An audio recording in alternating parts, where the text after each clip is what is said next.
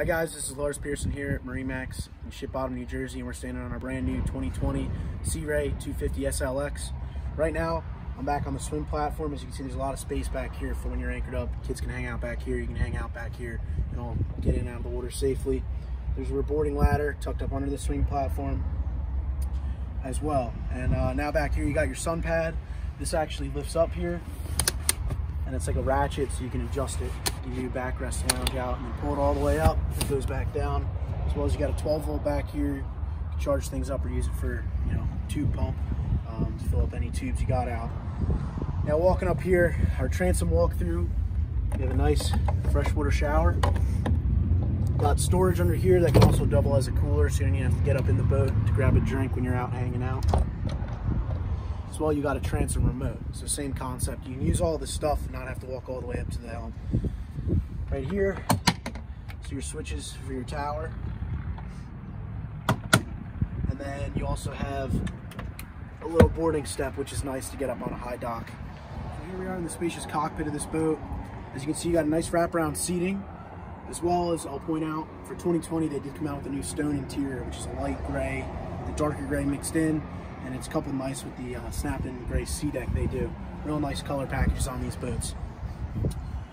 Now back here too, you also have a plug for your battery charger, and then a table mount, so you can have a table out here, put food and drinks on it, hang out for the day, and enjoy a nice lunch. As well, you got the tower that I mentioned you have the switch for. So this actually lowers down if you need to go under a low bridge. There will be canvas on this too as well. Now up at your helm, we got your twin Simrads on the glass dash they do. It'll do your Mercury vessel view gauges. We got a Fusion Apollo system and then regular switching. Here at the helm seat, you have flip up thigh-rise bolsters.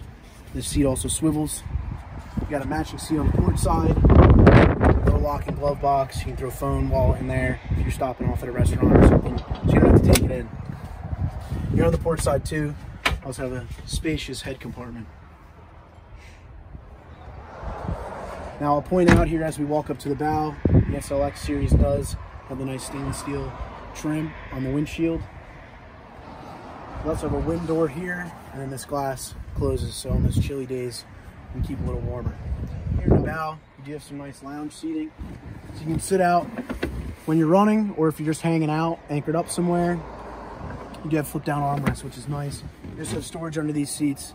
On the starboard side here, the storage actually goes all the way under your helm there, so it's actually a huge area to put some bags or any other things you want to store on the boat when you're out for the day.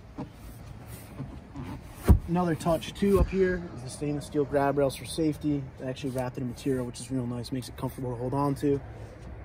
As well up here, so we have our anchor locker. Stainless steel cleats all around. Again, this was Lars Pearson with MarineMax here in Ship Bottom, New Jersey, and if you're interested in this boat or any other boat we have here, give us a call at 609-207-3325.